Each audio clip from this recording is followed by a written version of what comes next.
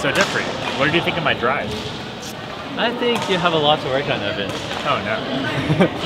Hey everyone. This is my good friend and coworker, Evan. We work on the same team at Lyft.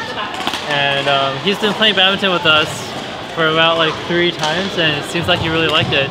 So I thought it'd be really cool if I taught him badminton and sort of like filmed it so that I could not only help him but help anyone who's interested in learning badminton as a beginner.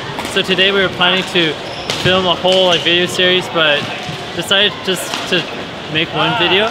So today's video is going to be on the drive, and it's going to be 3 main tips. The first tip is to have a short swing when you hit. The second tip is to hit in a comfortable area. And then the third tip is to step out with your foot. And as you watch the video, it'll make a lot more sense, and hope you enjoy. So the first thing I'm going to teach Evan today is the drive. What's the drive, Jeffrey? Oh, great question, Evan. So the drive is a really fast and flat shot that's very basic to badminton. You can see it mostly in doubles, but also in singles. And as the evolution of the game progresses, the shots have become faster and flatter. So the drive is very important. We'll see what the drive is like in a second, but first, there are 2 main things to the drive in pretty much all shots. How you hold your racket, which is the grip, and then how you hit the shot. There's the forehand drive, and then there's the backhand drive. Today, let's first work on the backhand drive, which is, in my opinion, easier. So the first thing is the grip, right? So how you hold it is, give me a thumbs up. So this is what we call the backhand grip, the standard backhand grip. You take your thumb and you put it on the flat and broad side of the racket so that the racket's like facing towards you, kind of like this. So without going too deep into it, that's basically the backhand grip.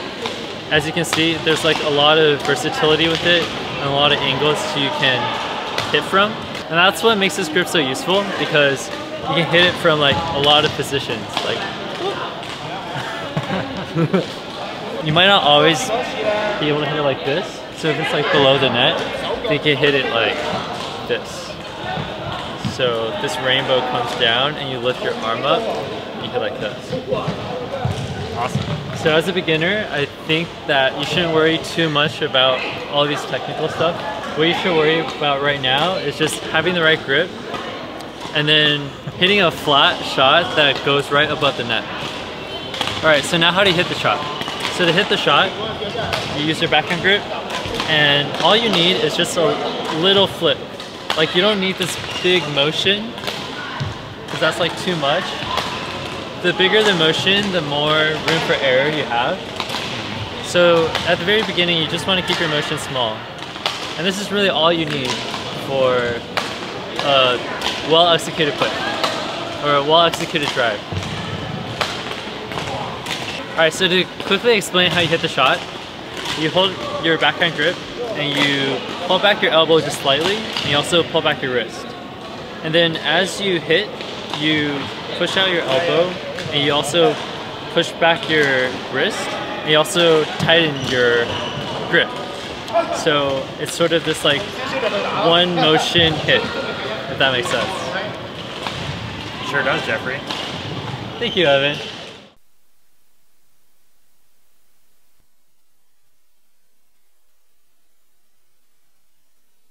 So I think as a beginner, it's more important for you to just hit and get the feel of it instead of just like going too deep into the details and the theory of how to hit the perfect shot. So I think let's just hit first, and then I'll point out like what's good and what's bad, and we can go from there. Okay. So let's go hit. Cool.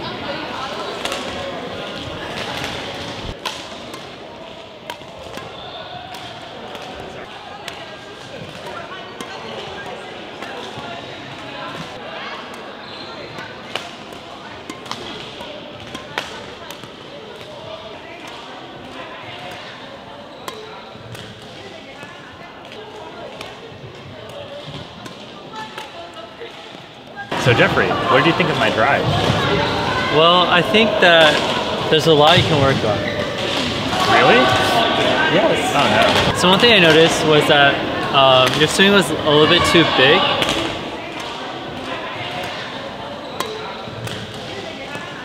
You were hitting like this, and I feel like all you need is really just maybe like 5 inches of hitting room.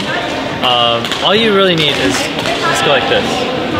And that's pretty much all the space you need and all the power you need to hit a good drive.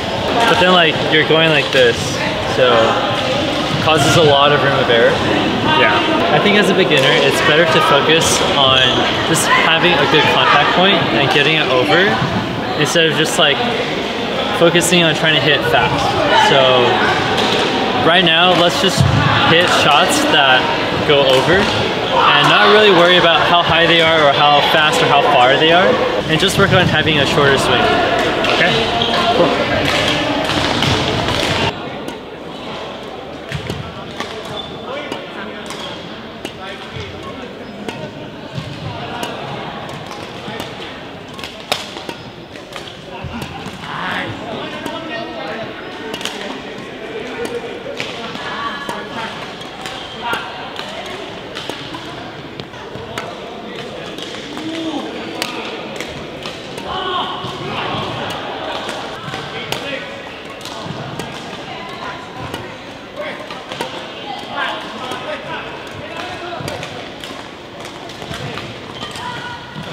So that was pretty good. Like, so Jeffrey, did I do any better this time? no, I'm just waiting for them to like quiet down. Okay. I think that was pretty good. Like, did you notice that you were hitting a lot more shots over and you were like more consistent? Yeah, I felt more comfortable. And for what I could tell, your stroke was also a lot shorter instead of like the big motion you had earlier. Yeah. Which I think led to like a better shot. It's true. Another thing I noticed was like you can hit further away from your body, and you should aim to hit a little bit further away from your body. If it's too close to you, it's like really awkward and you don't have enough room to work with.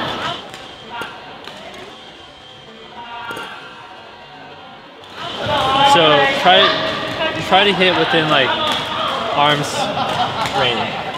Like if you move your arm around your body, that is kind of like a comfortable range for you to hit the shot.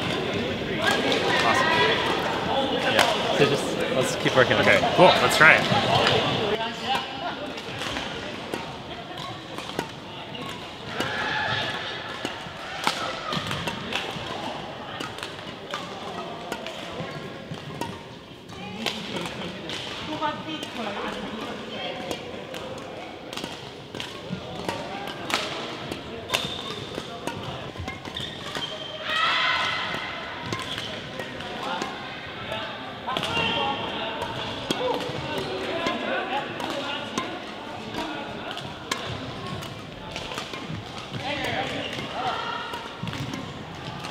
Another thing that I quickly noticed is you're sort of like reaching over, so it's kind of like this.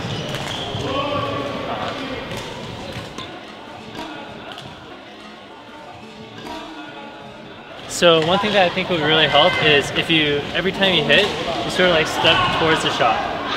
Cool. Like, in badminton, a really common fundamental piece of advice is to always land on your right foot or your dominant foot. If you're left-handed, it's your left foot. If you're right-handed, it's your right foot. And that allows you to get to the shot, hit, and then push yourself back. Yeah. So if a shot's like a bit out of your range, you need to reposition your body by stepping out with your right foot. So try doing that. Okay. But great. One thing I did notice is that your shots have already gone a little bit more consistent, which is pretty good, right? Like, how are you feeling right now? I feel good. It's more tiring to shoot this way. It feels better. I think my shot has improved a lot, but I'm also noticing that it's more tiring to hold up my shoulder to do the backhand drives. But they're still better. So it's kind of... Yeah, I think this is like a pretty common position, arm position in badminton. So get used to it. Thanks, Jeff.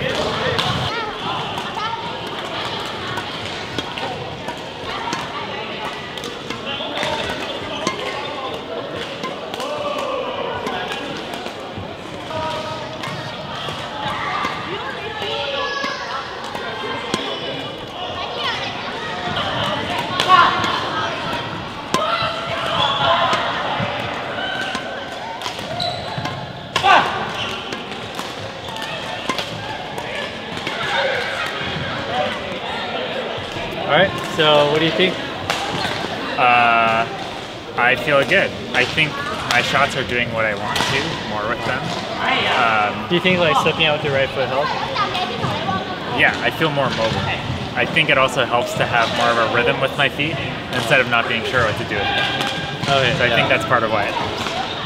Yeah, I noticed your shots were like, actually most of them went over and it seemed like you had good control.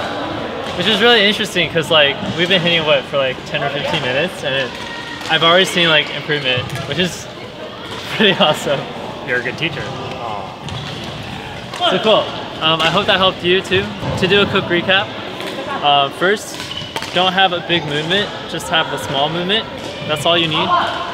Second, try to hit within arm's length. If you're hitting too close to your body, you don't have enough room to work with. If you're hitting too far, you don't have like enough power.